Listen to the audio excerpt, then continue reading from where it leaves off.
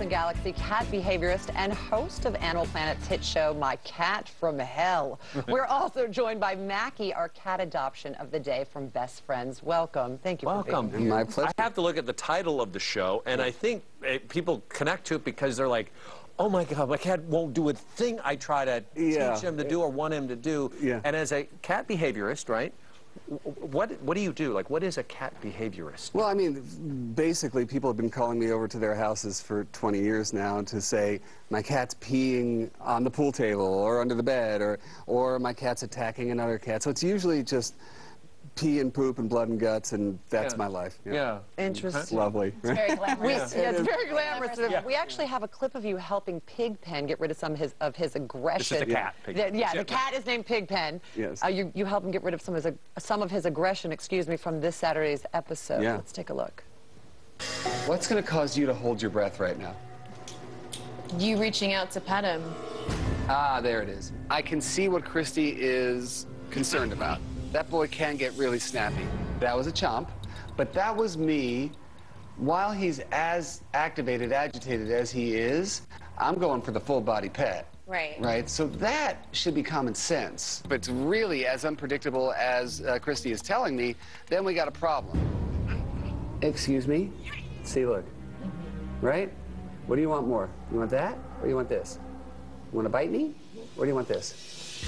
I mean, he's not aggressive. I don't think he has a ton of control. The more we just exhaust, the better he's going to be. Pigpen has problems with social cues. He scratches a little too easily, he bites a little too easily, he gets a little overstimulated. All of these things can be worked with. Oh. There we go. When did you realize, like, as I watched that, Debbie was saying the same thing, you know, the cat seemed like it wasn't attacking, it was aggressive playing, but you seem to have the ability to really understand that. When did you first realize, like a cat? I've worked in animal shelters for over 20 years now, and that's how I started. I started working in a shelter, and there was a night that I was working at the shelter, and there was a huge, terrible thunderstorm, and all the cats in the place were freaking out. And at that point, I was working on this technique, the slow blink technique, you know, where you just blink very slowly at a cat, they blink back at you, and it's this really amazing communicative technique. And I figured at that point, let's put it to use, because it was like Armageddon that night. And 45 cats later, and everybody's asleep, and you have that sort of moment of clarity where you're like, okay, maybe this should be my living here. So wait, the idea is you blink slowly to we call it the cat I love you. So if you've ever noticed it, you can do it with your cat at home, where you start with sort of a soft face, like you're not staring, right?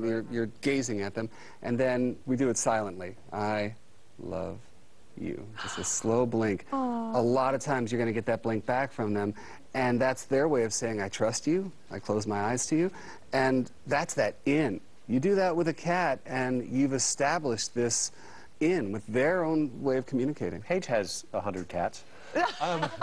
Welcome to the club. Yes. But have you tried this? Have you heard? Actually, I didn't know it was a thing, but we have a double blink kitty. So if you get the double blink, it's both eyes closed, and it is only with people that he trusts. Right. Oh my God. But I do have 3 cats. I need to ask you this while I have you here. I feel like you're not getting out of my grip until I find out.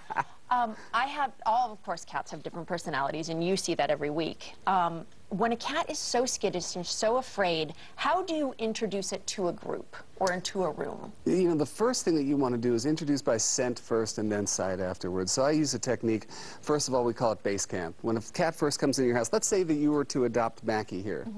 You want to adopt Mackie? I don't know. Is there room for 4 cats? Yes. Well, anyway, you bring Mackie home, and he goes into his own room. He has a room, and in that room, he has his blanket, he has his bowls, he has his litter boxes, everything that smells like him. That's how they define the sanctity of territory, what smells like them.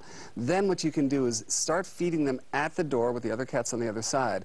Every time they smell food, they smell other cats. The only time they smell food, they smell other cats. They go, okay, the other cats are a good thing.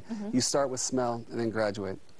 Interesting. You're It's like really the teaching. whisperer. Well, it's really teaching us how to understand them. There's nothing really wrong with them. It's how we have to learn. Well, it's like what you guys were saying before. You know, you were saying, well, maybe you would think that this cat is attacking when all he wanted to do was play. So many people use the word attack when they're talking about cats being stimulated. And that's the first thing that we want to get rid of, the thought that cats attack. I don't know one cat that would run across a room and attack you. Right. You know? Yeah, exactly right. I know cats that will run into the other room for no apparent reason. Or hide under the bed, that's true. You talk about this handshake. Yes. Can you tell us what is it, and can you demo it? Yeah, it's called the three-step handshake. And the way I want you to think about it, if you're meeting a cat for the first time, it's like you're meeting a human for the first time. You're not going to run up to that human and throw your arms around them and kiss them and love. Right. You're going to introduce yourself to them slowly, right? And with cats, even slower, since they are prey animals, and they may think that any first person is going to be a threat to them. So the first thing that I'll do is the blink. I will blink at them. Now, of course, this guy's underneath. He's falling asleep. Yeah. He is, man. Yeah, he's purring he's and very everything comfortable right with you. And the idea is to do I'll the just do blink. the blink with him and wait for that blink back. Okay, now he gave me the blink. Wonderful. Now let's move on to the second step. Now I'm going to introduce my scent to him. And I don't want to just pet, because again, that's just like you're not asking, right? So the way I ask is I take my glasses. They have my scent all over, especially, you know, the ear right here. And I'll present it to him and let him just take a little smell, right? Wait, why the ear? I mean, because right here, you have your scent, right? Your scent is really strong back here. You can put a pen back here, a pencil, anything that's got your scent all over it, present it to them to smell. Now what we're about doing like garlic breath? Would that be exactly. a scent? Okay. Although you may want to... The cat might fall over dead. I'm just trying to spare our the Altoid animals. thing. Right? And so you give them a smell here, and now we've introduced ourselves. A lot of times the cat will then take my glasses and rub it up against their cheek. That's a handshake. Their scent glands are right here, right? So they're rubbing their scent against your scent. Now we're friends. And now, third step, I can pet.